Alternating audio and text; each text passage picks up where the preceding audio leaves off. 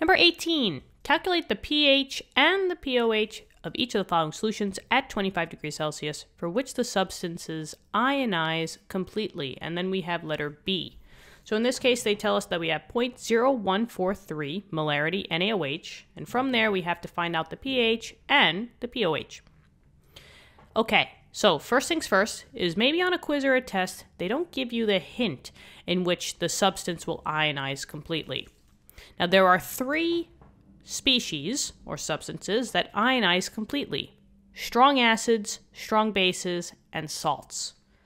Now in this case, we just need to memorize our strong bases because NaOH is on the list. All of these strong bases, your 6 strong bases, will ionize completely, meaning they will break down into their ions 100% of the time. And because of that, we got to write an equation. So the first thing is I'm going straight for that equation. I'm saying, okay, I have NaOH, and I know that since NaOH is a strong base, Sb, it's going to break down 100% of the time into its 2 ions. But we just got to figure out what those are. But we know that the break between Na and OH is the split right down the road right here, right? We have Na being a +1 charge, and OH, maybe if I just highlight that in blue, OH minus, right? Okie dokie. Now, what does ionize completely mean in terms of numbers? Well, we started off with 0.0143 molarity for NaOH. We just need to transfer those numbers over here, right? Because basically, at the end of the day, you're going to have nothing left here, and all of it is going to be on the product side because it's 100%. It's going to convert over to the products all the way through. We finish this out by just looking at the coefficients in the front, right? We assume that this is balanced. And if we noticed that it's a 1-to-1-to-1 relationship, they all have 1 coefficients. So you take this number, and if it's a 1-to-1, and you started off with 0.0143, and it's the same number, what do you think this number is going to be in terms of molarity? Yeah, 0.0143. And it's going to be the same here. This is through mole ratios that we did long ago when we did stoichiometry.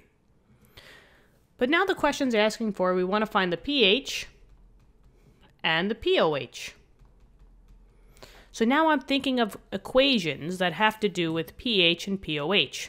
Now I only have 2 ions here. I have Na plus and I have OH minus. Can I find the pH? Not really, because the pH comes from the acid component, the H plus. But we're in base world. I only see blues here. Blue for base, red for acid. So I'm on this side of the game. Oh, I can find a pOH because I have the OH minus concentration. That's this right here. And this is the only number now that we care about. I don't care about the Na, and I don't care about the NaOH. All I care about is that the OH minus was 0.0143 molarity. And that's this right here. So I can find the pOH by just doing the negative log of 0.0143. And let's just figure out that number.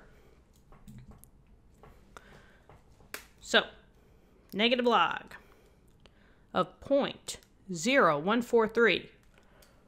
Now, the way that sig figs are with the pH and the pOH is that your total number of sig figs, which is 3 here, has to be the number of sig figs after the decimal.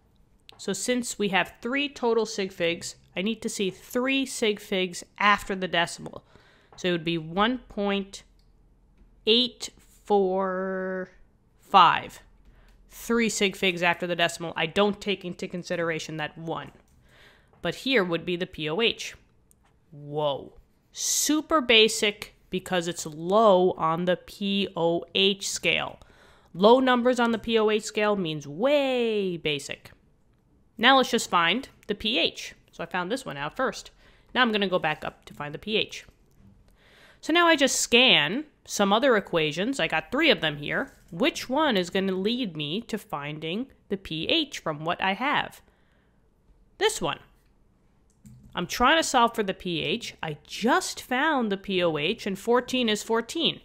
Now, the only way that we can use this formula is if we're at 25 degrees Celsius, because that has everything to do with what the KW value is. And they did tell us that. So since we're at room temp, 25 degrees Celsius, I am allowed to use this formula. So I will use it. So pH plus pOH equals 14. Now we're trying to solve for pH now. So if I just rearrange this formula, right, and just try to solve for pH, it would be pH equals 14 minus pOH. You can rearrange it in the beginning, or you can just, plug in your values. That's fine with me. I'm just doing this because it's easier for writing's sake for the video. So pH equals 14 minus 1.845, because that's what the pOH was. So let's see, 14 minus 1.845. And I get a pH value. Whoa! Love when that happens. pH equals 12.155. And there we go. Those are our 2 values. And also, on the pH scale, this number is way high. Another way to say that this is basic. So it kind of makes sense. We're dealing with a strong base. So it should be basic. And there we go. Those are your 2 values. Hopefully this helped. Let me know in the comments. Subscribe to the channel. And I hope to see you guys, talk to you guys, in another lesson, right? Thanks so much for viewing.